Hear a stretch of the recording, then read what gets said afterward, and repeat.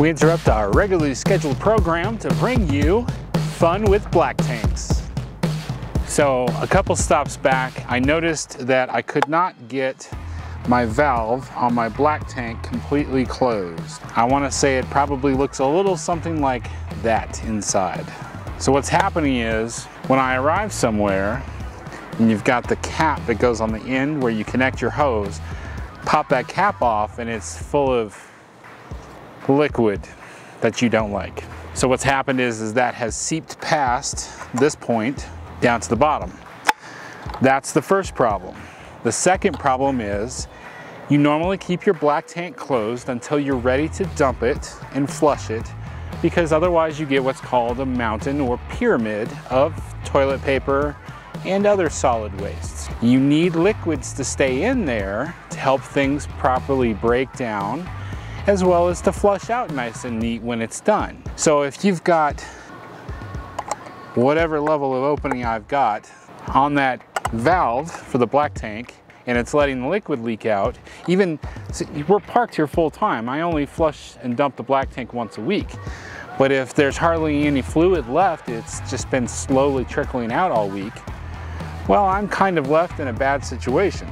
So to help me make sure that I could get my black tank properly cleaned when this was getting stuck a little bit, because I didn't know how to fix this yet, I added on a second gate which goes on the bottom between the hose. I've got a piece that plugs in that I can hook a hose to so I can do a flush, which I'm doing right now. And then I added another gate below that so that the water can fill in there and stay in there and really fill up that tank. So my goal was to get the water in the black tank to go as high up as possible into the toilet area.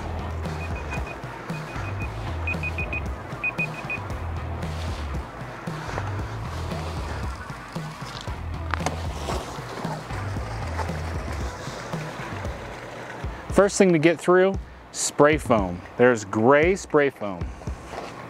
This gray spray foam was sealed all around, like the handles, as well as the entire port that you can hook the hose onto. First thing I had to do was break that away. Then there's a plastic liner along the bottom.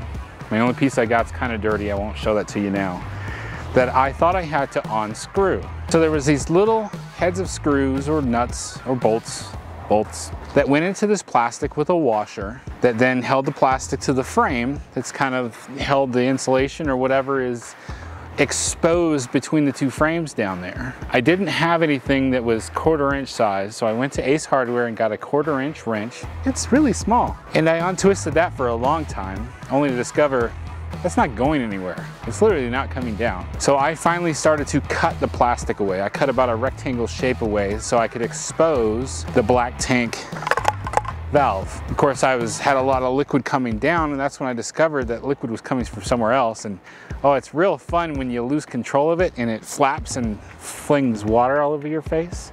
So you don't know where that water came from exactly. Yeah, I immediately got up and sprayed my face down with the outdoor shower, because no thank you. Rinse that mess off. Ace Hardware had one of these in stock. So I went ahead, went back to Ace Hardware and got this, along with some 7/16 sockets and a 7/16 wrench, because it's gonna have a nut on one side and a bolt on the other side, as well as the one that's down there that's gotta come off. But I thought, you know, hey, I bet you people on YouTube would like to see what this looks like. Nice and clean.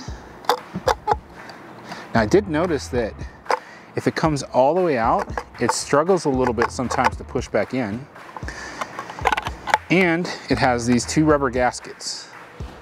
Make sure you don't lose those, because those are your gaskets that help make sure you have a good seal between your 2 sewer pipes on both sides to keep stuff in. There's also some kind of a gel around here. The gel is probably helping to make sure that nothing is seeping through and out there as well. And this is from Bristol. It says it's made in the USA. Now, obviously, before taking this apart, I'm trying to make sure that anything in that black tank is as clean as possible. It's been getting a lot of extra flushing today. Just to make sure that, you know, I realize the water still isn't sanitary, but I'd still rather it be unsanitary water as opposed to something else. Don't question it. Just do it. Greetings from the future. I have come to warn you, do not use Vaseline on the gaskets for the black tank valves. It is highly recommended to use instead KY jelly or a other silicone lubricant. It has come to my attention that the Vaseline can actually eat away the rubber. How scary. I felt that you needed to know this, so I have come from the future to inform you. That's right. I got the new black tank valve put in yesterday and it leaked. Problem was the seals that come with it.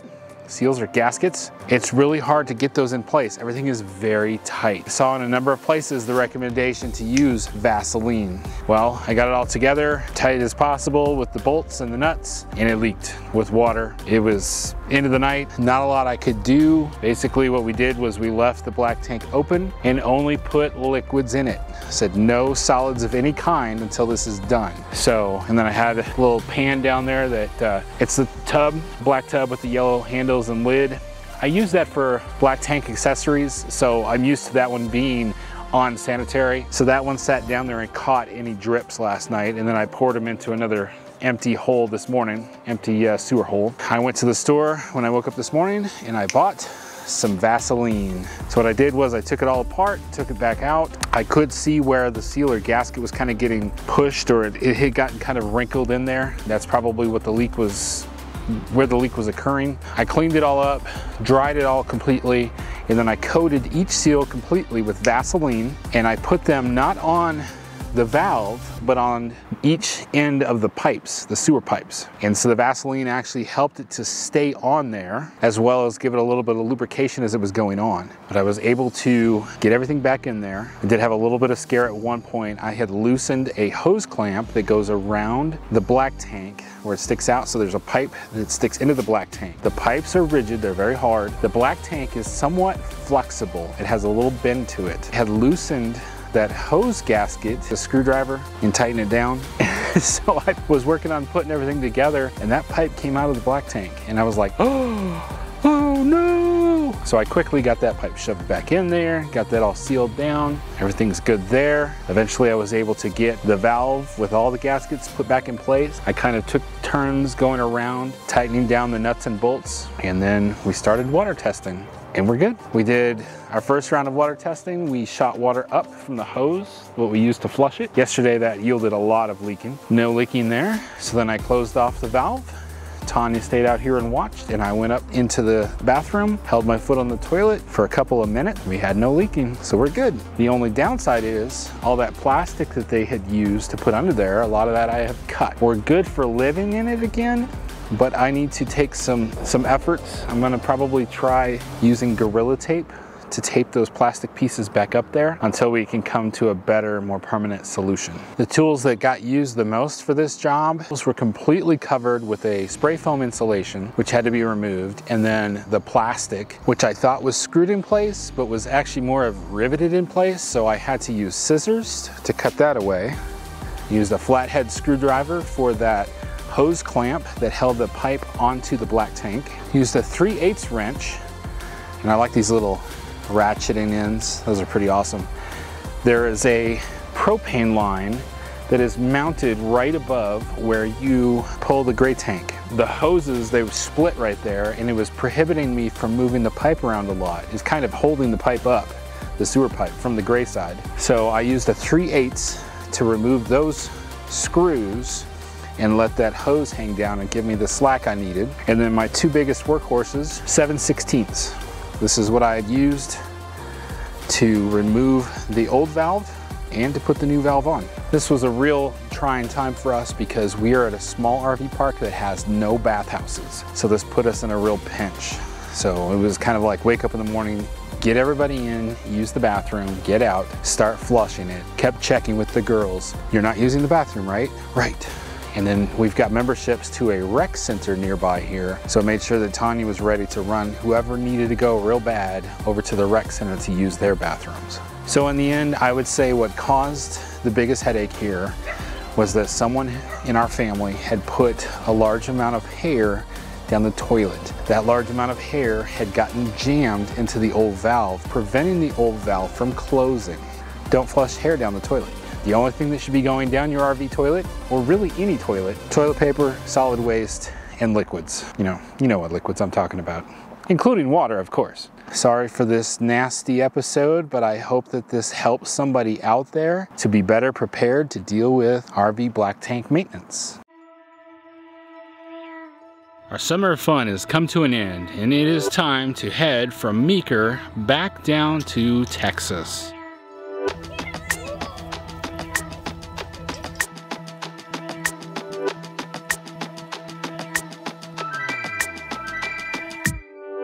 After a quick stop at Walmart and Rifle, we headed east on I-70 through some of the most scenic and beautiful canyons, river area that we've ever seen.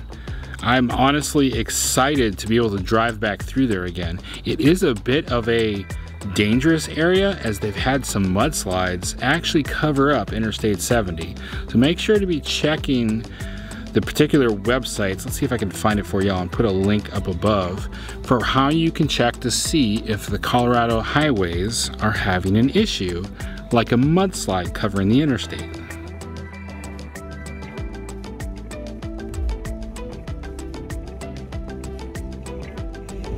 There they go. They're going down the rapids.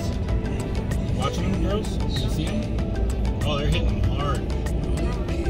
That's the kind of stuff that people get thrown out of the boat. Now from there, it was a little bit difficult to try to pick a path that was shorter. I didn't want to go all the way into Denver to catch a highway down south. So we actually did take a pass that took us down through Buena Vista, Colorado. We made our way over to the KOA in Pueblo for our first night while traveling back. It was a decent park. The bathrooms and showers were all right. The playground was pretty dated. It was there. You can play on it.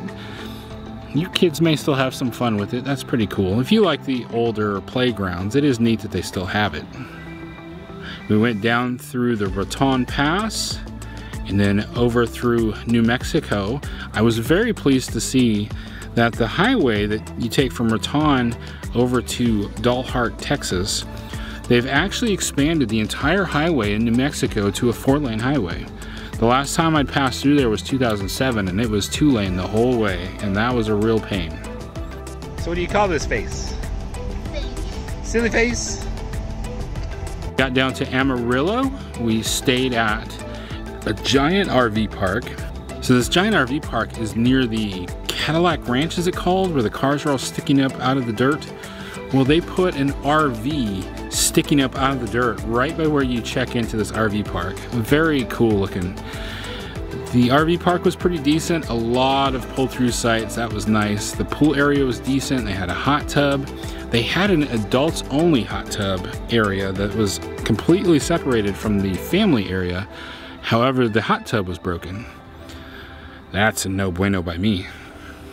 But this RV park also had a fitness center and it had a laundry room. All of that was pretty well taken care of, pretty decent. The RV park had a really big park store as well as like a clubhouse. Huge couch where you could watch TV, play area with toys for the kids. Seemed like something to enjoy if you're out there for a long, month-long stay, which they do have available. After our stay in Amarillo for one night, we headed down to Abilene where we hit up another KOA. They had a pretty decent swimming pool that was right amongst the trees as well as a playground area. We really liked this park. It was nice. And this KOA does have monthly rates. Showers were decent. Had some cool cabins. The only thing though that bothered me was there was an area I watched a toy hauler pull into and it snagged a tree with its air conditioner. We had a blast at the pool. In fact, we didn't want to leave it and everybody was getting hungry, so we actually called and had a pizza delivered right to the swimming pool. They had a little picnic table area right by the office that had some things like a big game of Connect 4. Fun little things to do, keep you busy.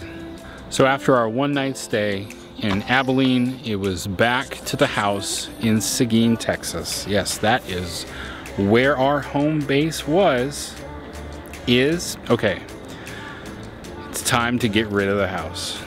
Everybody was very motivated after this trip. We had a blast. This 2 months, a 2-month summer of fun trip was a test run to see if we really did want to live full-time in an RV, and it was a success. Everyone had a blast on the destinations we went to. The biggest hurdle to get over was the fact that our RV was a little small for living in full-time. So we're gonna be dealing with that next time. So keep on watching to see what we pick out for our next RV.